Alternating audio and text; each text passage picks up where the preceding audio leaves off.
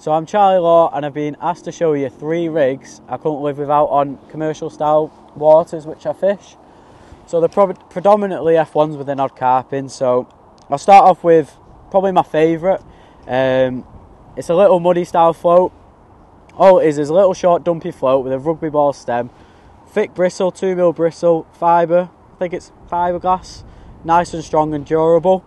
These are just guru baggers in a 0.4. I think that's important because you're fishing in shallow water, which you might find a 0.4 is a bit heavy, but all it offers stability and bombs your bait right down. So it's for fishing in like 18-inch and less, 2 foot and less, setting a nice little trap and putting your bait on top of it. Mainline 017 engage. Sometimes I'll up it to 019 or even 022. But for most of the fishing I do at Partridge, Bradshaw's, 017 is fine, nice and durable. 2 back shots, usually 2 number 8s. Even if it's flat calm, you need them just so you can keep your float as still as possible.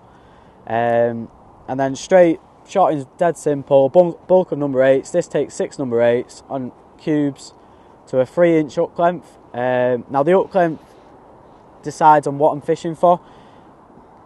3-inch and 4-inch. If it's deeper than 18-inch, I don't mind using a 4-inch, but 3-inch predominantly. 16's hook, SLWGs, 013.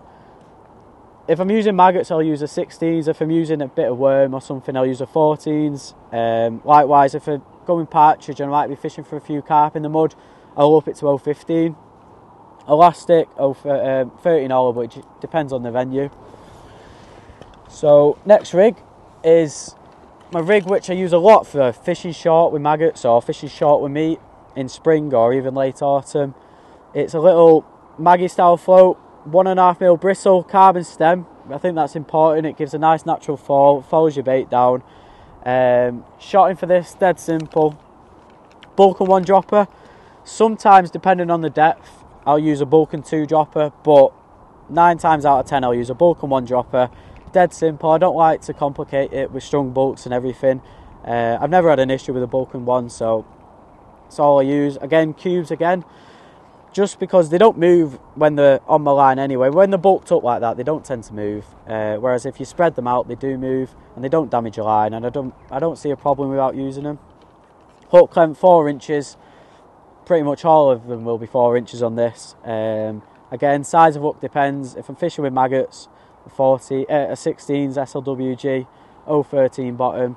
Sometimes I'll use a 14's if I'm fishing meat, but usually a 16's SLWG, 4-inch to 013. Again, mainline, durable, 017. 2 back shots depending on the wind. Usually it's 2 number 8s. I always fish with back shots, even if it's flat calm, I can't fish without them. And then the final rig, probably gets the most use, is a little dibber, little shallow rig. Now, shotting for this is a bit different, but I'll talk through the rig. Again, 017 mainline. I like to keep all my fishing simple, so all my F1 fishing, 017 mainline, nice and durable. 2 number 10 back shots. I'll get into why that's important in a minute. A 0.1 guru dibber. I like these because they're a bit thicker than my other dibbers I use. Sometimes I use an RW1 for like my overshotting, and this is a little bit heavier, which I like because I'll explain.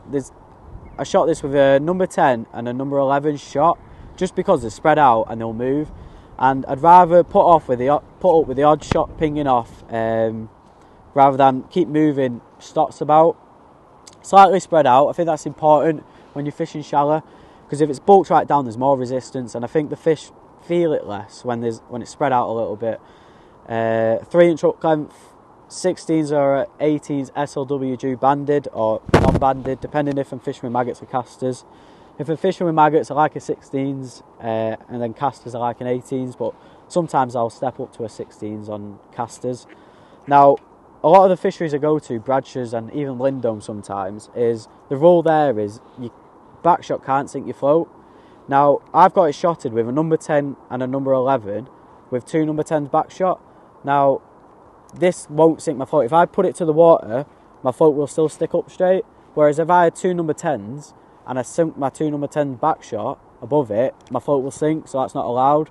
So wherever I can, that's the rig I'll use. Now, at tunnel where I am today, I can get away with adding more shot because there's no rule of your back shot sinking your float, but I still try and use a 2 number 10 just so I can get used to it. And to be honest with you, I don't see a difference of if I had 2 number 10s down the line or a number 10 and a number 11. I think it is important you have the number 11 at the bottom end just because it keeps that natural float fall a little bit. But that's basically it. It's dead simple F1 rig really.